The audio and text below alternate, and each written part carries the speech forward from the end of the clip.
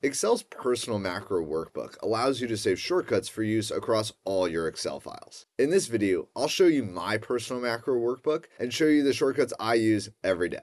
So this is our second video on VBA. If you're looking to record a macro, please check out the other video. I'll link it above. This video is talking about the personal macro workbook. I have a personal macro workbook. If I go into Visual Basic, which I can also access with Alt F11, it opens up my personal macro workbook. I'll walk through each one of these, but I have about 8 to 10 different macros that I use for shortcuts I use frequently. So fill right and fill down, these are by far the most helpful, and let's talk about what these do. If I was trying to fill in a financial model, what I might do is have some predetermined growth rate. Revenue times 1 plus a growth rate that I might want to link below. If I fill that in, nothing happens. But if I put 10%, now this is growing at 10% annually. What a lot of people would do is scroll up to the top, scroll over to the end, highlight the selection and hit Control R to fill in that selection. And then you could fill in your growth rate and you have a cleanly built revenue forecast. What fill right does is it replaces the need to go through all those steps. So if I hit Control Shift R, I have filled in these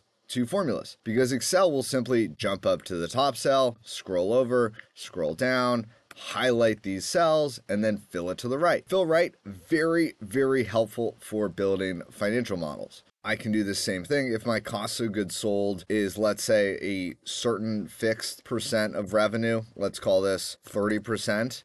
I can just fill that across to the right. And then if I fill across my percent, I can take my revenue minus my cost of goods sold, and I've calculated my gross profit really, really easily. That's fill right. If we want to talk about fill down, if we go to the file we use in our XLOOKUP exercise, if you haven't seen that one, I will include a link above as well. What fill down does is instead of scrolling over to the column to your left, scrolling to the bottom, selecting the entire column and hitting Control D, Control Shift D will simply fill down that selection for you without having to go through that process. If you have watched almost any of the videos on this channel, I've probably used this shortcut. It is the most helpful shortcut you can add. It will save you countless hours in Excel. I try not to be someone that speaks in hyperbole, but this is no doubt the most helpful thing you can do in Excel. So fill right, fill down, we talked about those. Let's talk about column width, column height. These are both shortcuts that toggle through predetermined column widths and row heights. So if I use Control Shift H, now I have a column width of 2. If I press this button again, I have a column width of 8. And then I have a column width of 15. And then a column width of 30. And then if I hit it again, I have a column width of 2.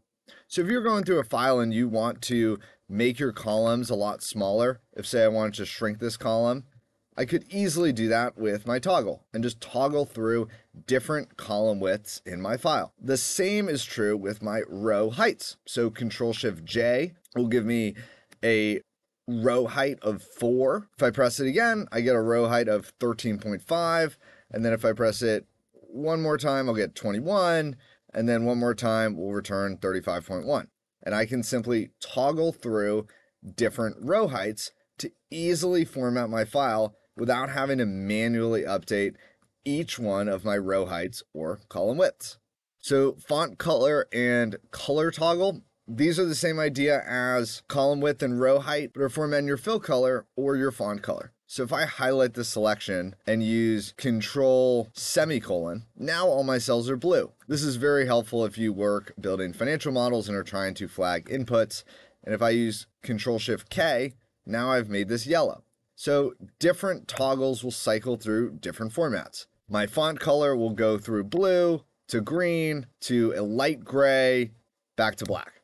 So I have the commonly used font colors that I will use building my file, but it's very, very easy to access. Same with my fill color. My first selection will give me a light yellow. My second one will give me a dark blue, a gray, and then back to a white. So if I ever need to build a header, I can simply write header and then press Control Shift K 3 times, and now I have a gray filled in header. Very, very easy and very fast to do. Increase, decrease decimal. This is one I find I use pretty frequently. So if I hit Control Shift 1, this will format this as a number. If I hit Control comma, it will decrease the decimal. Control Shift comma will add decimals. I find this helpful. I find Alt H9 or Alt H0 is pretty slow, so having a shortcut to increase and decrease decimals becomes very helpful. Last one I use is just to hide grid lines. Pretty simple. Control-Shift-G will just turn off grid lines on any sheet. That's not one I candidly use a lot, but is helpful to know. Two really quick callouts. If you're going to use your personal macro workbook, you cannot undo macros. There is a way to build this in, but for the most part, your macros will be permanent. So I would consider the risk and reward for each one of your choices. If I were to use my color toggle up here and accidentally color all of this as an input, I could simply click it a few more times and get back to black. No real harm done. I'm actually saving myself the process of using Alt HFC.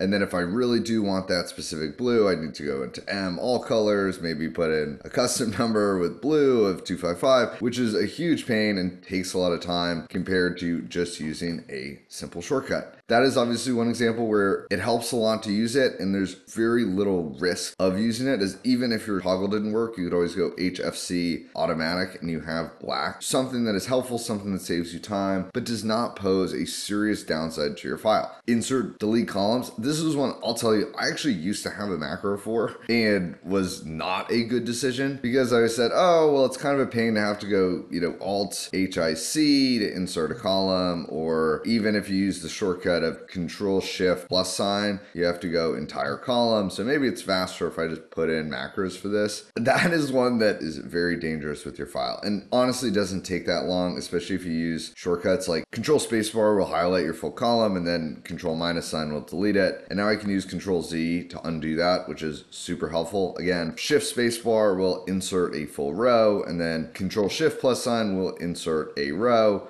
I can do that. Shift Spacebar, Control minus sign will delete it, and I can use Control Z to undo both of those actions, which is very, very helpful. So if you have a shortcut that you were thinking of building that will save you maybe a second or a couple seconds even, but could potentially cost you an hour or multiple hours of redoing analysis or redoing a file because you broke it by accidentally clicking the wrong shortcut key and inserting rows or deleting rows with critical information, I would not advise you to do that. And then number two, this is a file I have on my computer, right? This is a personal computer I use. And so I can set this up however I want. If I break something, it's really on me to deal with, and I have a lot of flexibility. If you are using this on a work computer or on some system that is managed by your organization, make sure you comply with your organization's guidelines and their rules for how you can set up. Because I would honestly assume that a lot of people working at,